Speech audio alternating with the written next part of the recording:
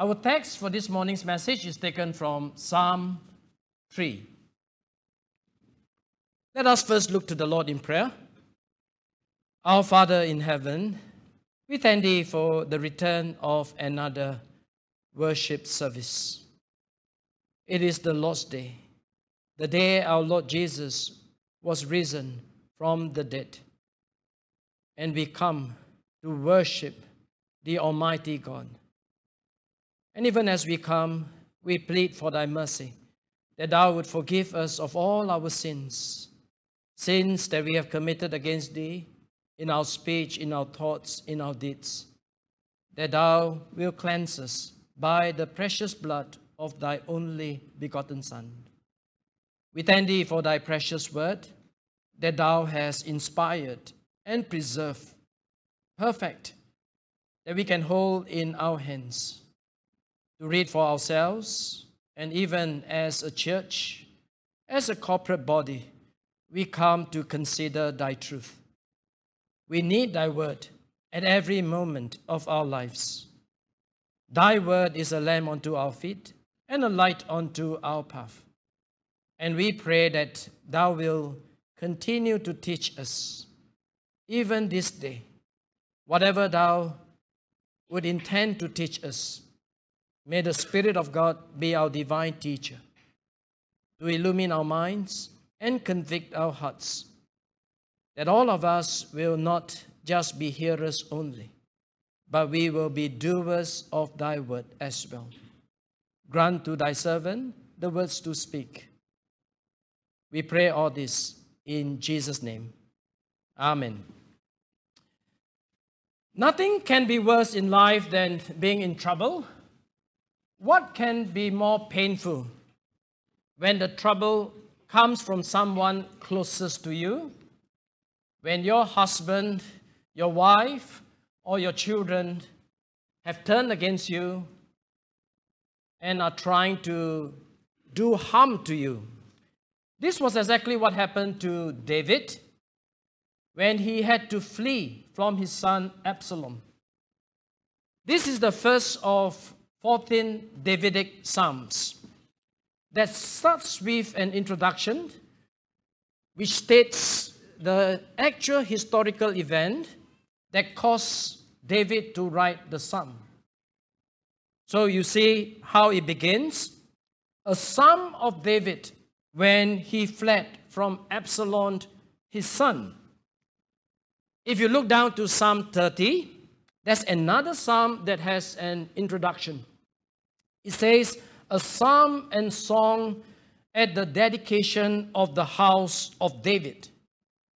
So the historical background of this psalm was that as the king of Israel, David was occupied with the affairs of his government, while in the meantime, his own son Absalom was stealing the hearts of the people and planning a rebellion in a nearby city called Hebron. David was caught off guard. The rebellion was unexpected, and he had no opportunity to know how to respond. Neither he has the ability to respond. All he could do was to flee from his own son. As David ran down the capital, Jerusalem, crossed the Kidron Valley, and all the way over Mount of Olives into the desert, the Bible tells us that he was weeping. He was barefooted, and his head was covered with sorrow. How could he not be sorrowful when his own son was seeking to kill him? On top of that, his own trusted advisor and counselor, Ahithophel, turned against him and supported Absalom. Ahithophel even advised Absalom to take his father's concubines in order to show to all Israel that he was repulsive towards his own father. Then along the way, David met a man called Shimei, a Benjamite, who was very loyal to the house of Saul. As he saw David and his men, he was casting stones and openly cursing David. He said, come out, thou bloody man, thou a man of Belial," which means son of the devil. "The Lord has repaid all the things that you have done to the house of Saul. He had removed the kingdom and gave it to your son. He will destroy you because you are a man of blood." You can read about that in Numbers 13. That is just a brief background of Psalm 3. So you can imagine how devastated David would be.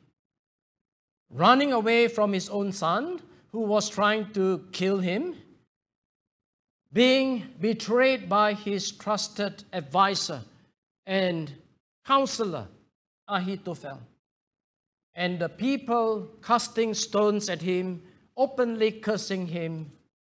That was his situation. My friends, you may not be running away from someone who is seeking your life, but most certainly you would have faced all kinds of troubles. In life, it is inevitable that there will be troubles. How much more the troubles that come from someone closest to you. Perhaps you are facing tremendous opposition in your workplace from your colleagues and subordinates who are working closely with you all these years. All of a sudden, everyone is trying to destroy everyone else. Everywhere you turn, you see troubles, gossips, lies, false accusations, misrepresentations, and even violence, perhaps not physical, but verbal.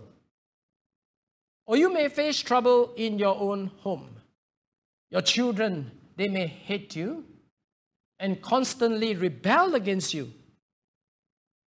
Your wife, whom you thought has always trusted your work, supported your work and ministry, all of a sudden speaks against what you believe in and even join others to challenge and oppose you. In such times, what can you do? Who can you turn to? Well, we can learn from the psalmist David and see how he responded in such a situation. The title of our message is Having Confidence in Times of Trouble. Firstly, we see this expression of trouble. Let's begin with verse 1. "Lord, how are they increased that trouble me? Many are they that rise up against me. Many there be which say of my soul, there is no help for him in God." Selah. Selah means a pause, rest, or be silent. If the psalmist is singing this psalm, then this would be a musical pause. If the psalmist was reading this psalm, this would be the time for him to pause and think. The word trouble means adversary or enemy. Notice how David described his enemies. They are many, they are rising up, and they were saying all kinds of things. And in verse 6, he described his enemies as 10,000s of people. In other words, there was a great multitude. And they were saying to David, there is no help for him in God, which means even your own God cannot help you. Isn't it true that in times of trouble, there will always be some people who will say all kinds of things about our God? That He does not love us, that He has forsaken us, that He has forgotten all about us, in order to cause us to doubt our faith, even our salvation, and then to question our God. I'm not saying that God does not discipline those whom He loves. There is a difference between punishing us and disciplining us. One is motivated by love, the other is by wrath. Our Lord Jesus, when He died on the cross of Calvary, He bore our sins and took upon Himself the wrath of God on behalf of you and me. So we do not need to face the wrath of God as in His punishment, but from time to time, God may discipline us if necessary because of our sins. And that is because of His love. Do you realize something very interesting about troubles? Whenever we focus on the trouble or the enemy, whatever it may be, somehow the enemy will seem to grow in size. And then it will overwhelm us. But the moment we turn our attention to God, that is when our enemy will become smaller and smaller. One classic example is found in a very familiar account. Remember Joshua, Caleb, and the 10 spies who were sent out to scout the land of Canaan before the Israelites entered to conquer the promised land. The 10 spies were overwhelmed by the size and the strength of the Canaanites, especially the descendants of Anak. They were like giants. And they came back with this report saying, we cannot fight against those people. They were much stronger than us. They were like giants. To them, we are just like grasshoppers. But for Joshua and Caleb, it was totally the opposite. They came back and they said to the people, let us go up at once and possess the land, for we are well able to overcome it. You can read about that in Numbers 13. Both the 10 spies, Joshua and Caleb, saw the same enemies in the promised land.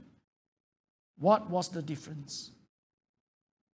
The 10 spies only focused on the enemies, forgot all about God. When they do that, the enemies became bigger and bigger. And as the enemies became bigger and bigger in their own eyes, they became smaller and smaller in their own eyes. And then they said, we are like grasshoppers. But Joshua and Caleb kept their eyes on the Almighty God. And for them, it was the giants which became smaller. That was exactly what David did. Indeed, the enemies were real. They were there. David said they were increasing in numbers. They were rising. They were saying all kinds of things. But instead of focusing on the enemies, he looked to the Almighty God. And he said in verse 3, but thou, O Lord. When David did that, He was reminded of how strong his God was, how mighty and powerful his God was. And his enemies, no matter how powerful they were, they did not seem to bother him anymore. This is a wonderful lesson for all of us to learn and to remember. You and I may be surrounded by all kinds of troubles. Physical problems, emotional problems, relationship problems, financial problems, health problems, etc. No matter how devastating the trouble is, we need to pause. As the word Selah suggests to us. Pause and then turn to the Almighty God, who is all-powerful, all-knowing, and we are always in His presence.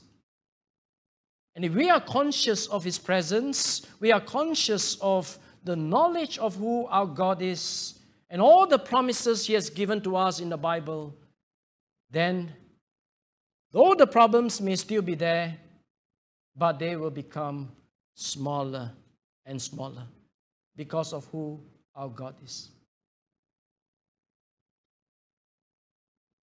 Our second point is an expression of the confidence. Let us look at verse 3. But thou, O Lord, art a shield for me, my glory, and the lifter up of mine head. I cried unto the Lord with my voice, and He heard me out of His holy hill. Selah. So David was surrounded by his enemies, and the only one he could trust and rely on was the Almighty God. His closest people had abandoned him, but he knew for sure God would never forget, neither would He forsake him. Three important things gave David much confidence. Look at the passage. Firstly, he said, Thou, O Lord, art a shield for me. Remember, David was a military man, and so here he used military terms. No soldier in his right frame of mind would enter into the battlefield without a shield.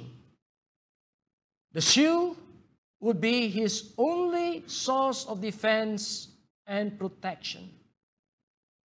In other words, David knew that God was his only defense and protection, without which he could never fight a good fight. Likewise, you and I, we are spiritual soldiers. We are fighting a spiritual warfare. Without this shield, without God being our protector, we can never fight. Have you ever encountered someone who shared with you about his or her problems? Surely you have. Right? And then you try to encourage the person to trust in God. Trust in the Bible. But the moment you mention God, the person brushed it aside and then went on to talk about his problems. Just keep on talking about those problems. And then finally the person said, well, I have no choice but to persevere. Deep down in your heart, you knew that this person will lose the fight. Why? Because he has no protection. Without God being his protector, how can he fight this spiritual warfare? He can talk about all his problems, all he wants, but he can never win the battle. You and I can never fight a good fight of faith if God is not our shield. He is our protector. and He must be our protector. Secondly, David said, my glory and the lifter up of mine head. In times of victory, the soldier would have this dignity and honor, and his head would be lifted up. Not in a proud sense, but with dignity and honor.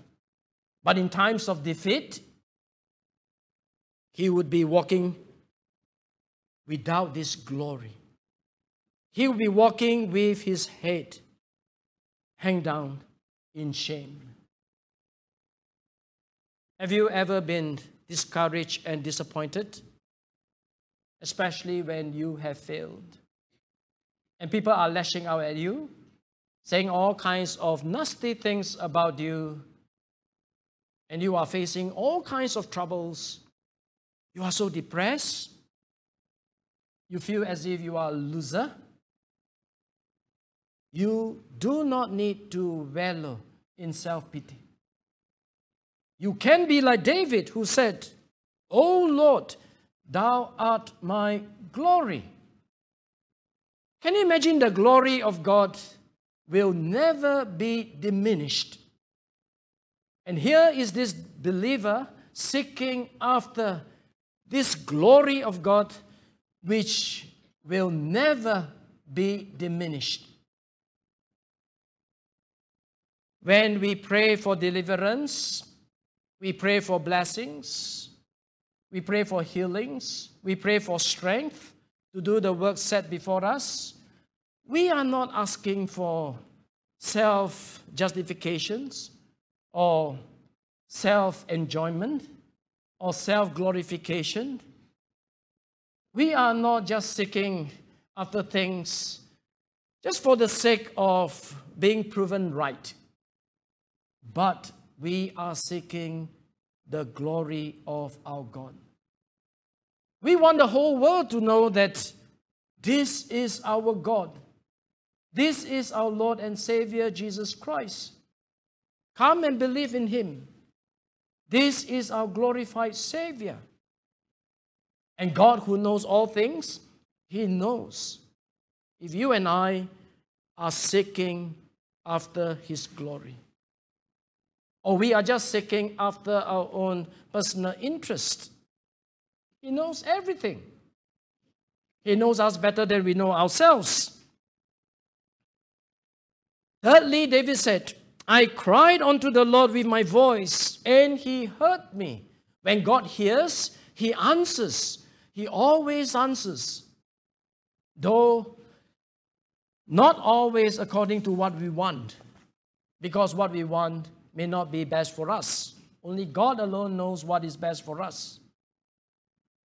Sometimes God does not give it to us. Why? Because we ask for the wrong thing.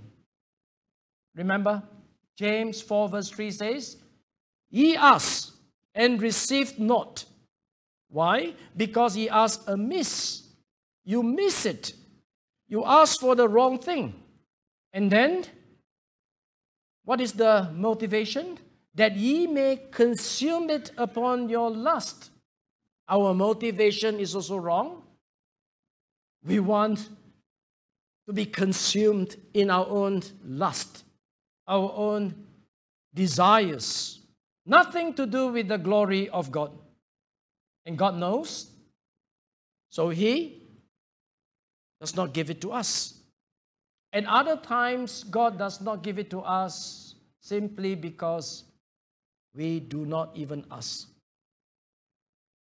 We do not even pray for it. Again, the word Selah is very telling because it was as if the psalmist paused to think. In times of trouble, God was his shield.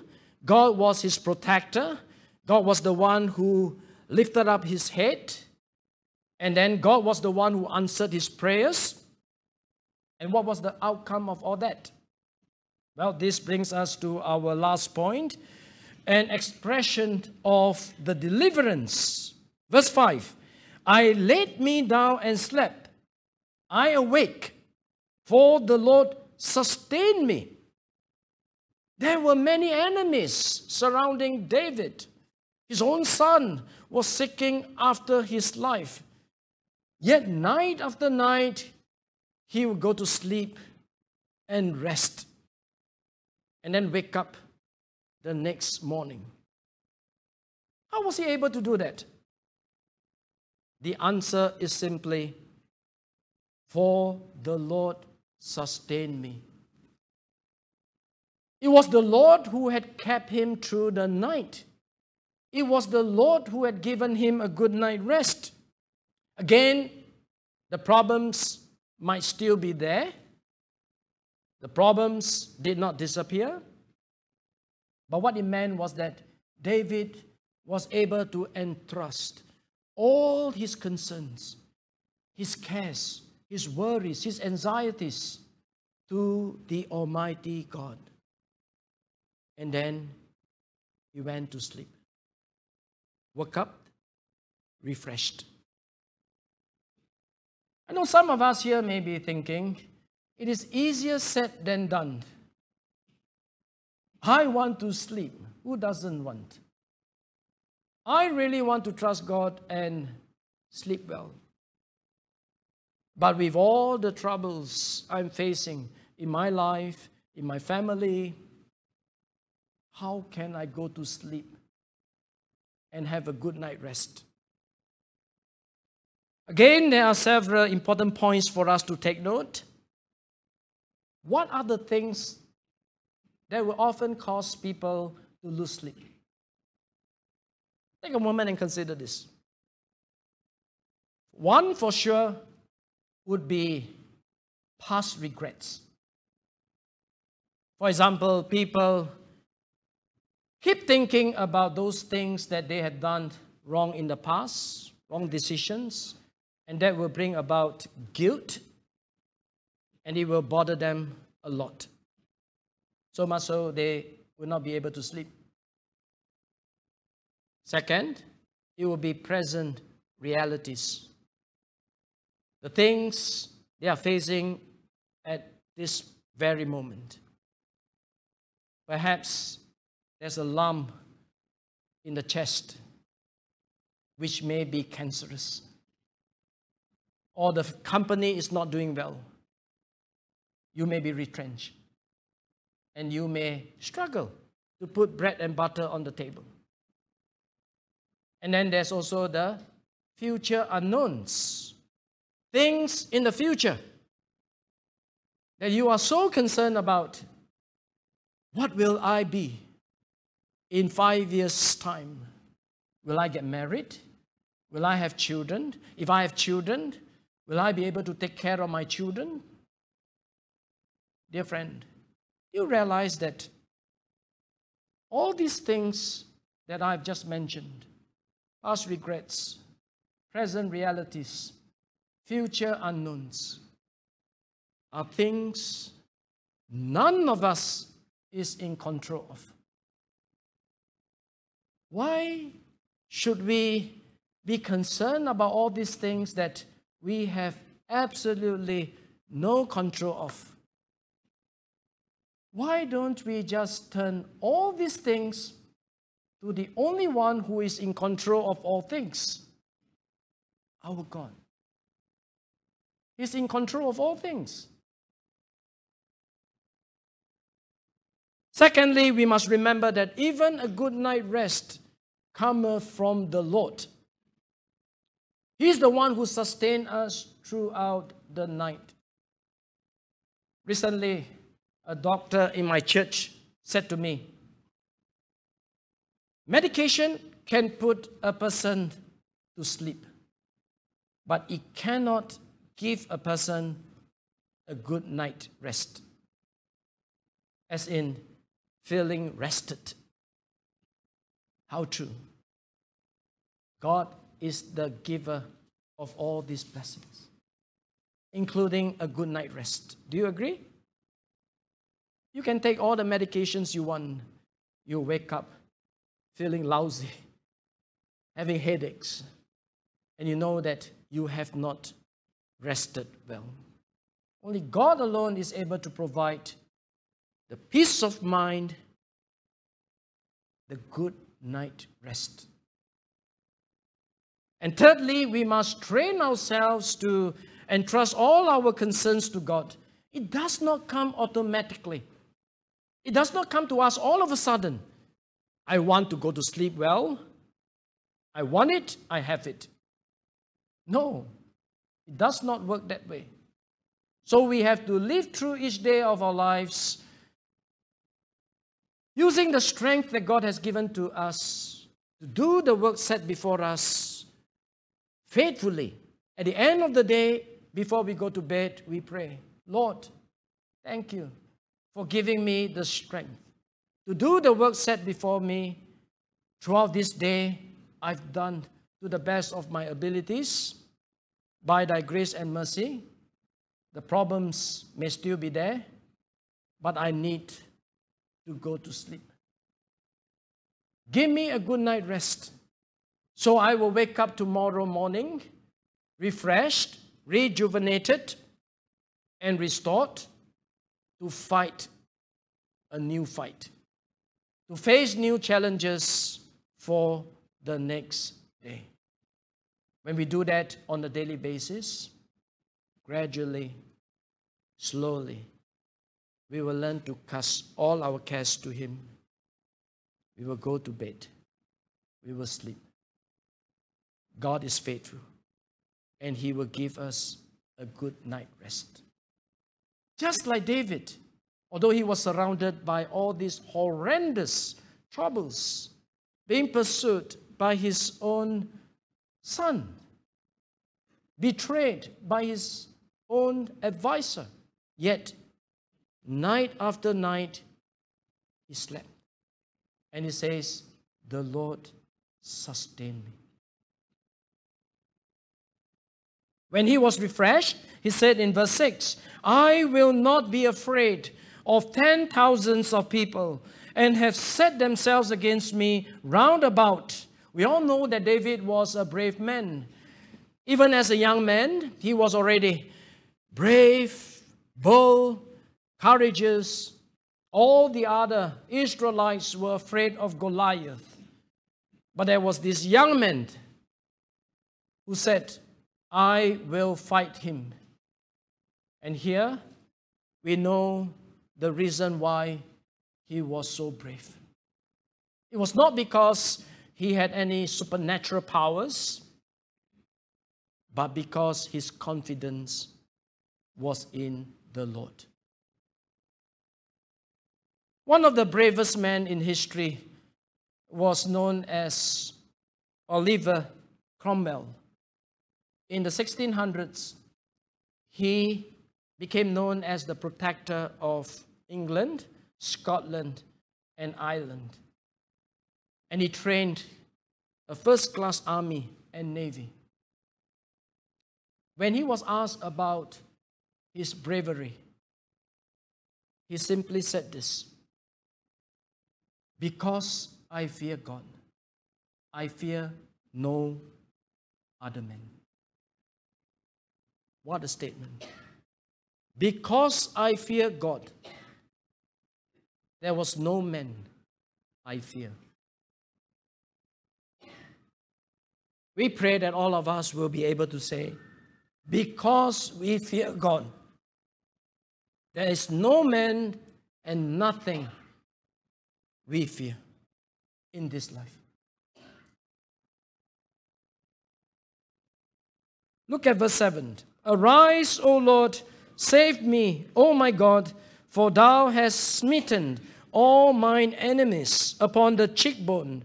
Thou hast broken the teeth of the ungodly. To smite the enemies in the cheekbone means to show reproach or contempt. The ungodly are like beasts, animals, and their strength is in the way they devour their prey. So to break the teeth of the ungodly means to break their power, remove their power, so much so that they are now powerless.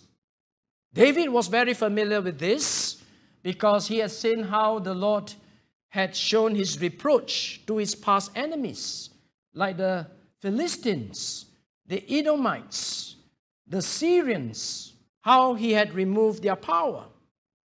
So here he was saying, Lord, save me, like how you have done in the past.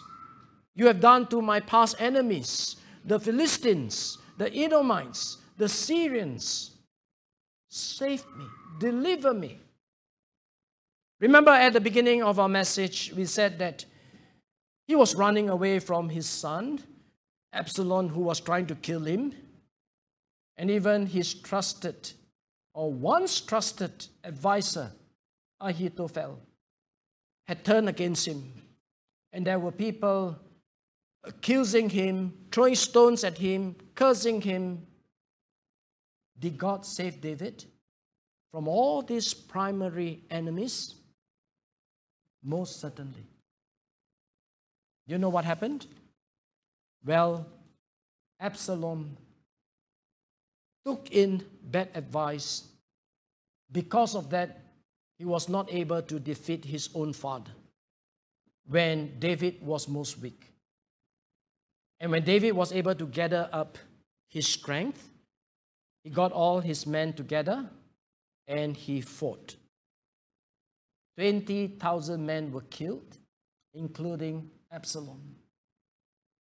Ahithophel was so disappointed that Absalom did not listen to him. He went and he hanged himself. What about Shimei? Shimei, who cursed at David, had to eat his own words. He was humiliated in front of David, in the presence of his family and friends.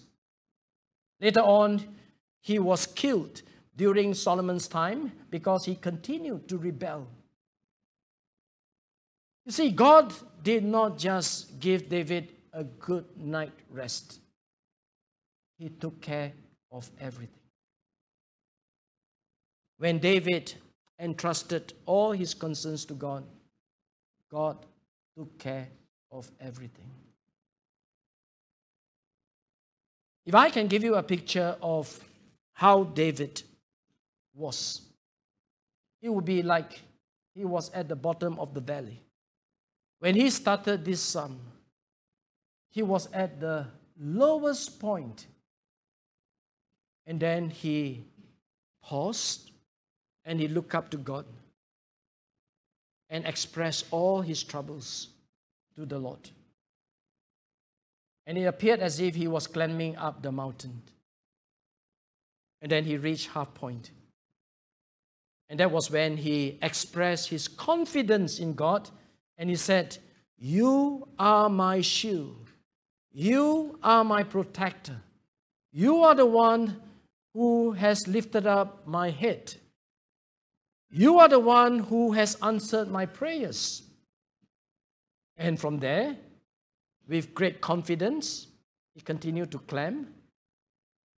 And at the end of this psalm, it was as if he was at the summit, at the top.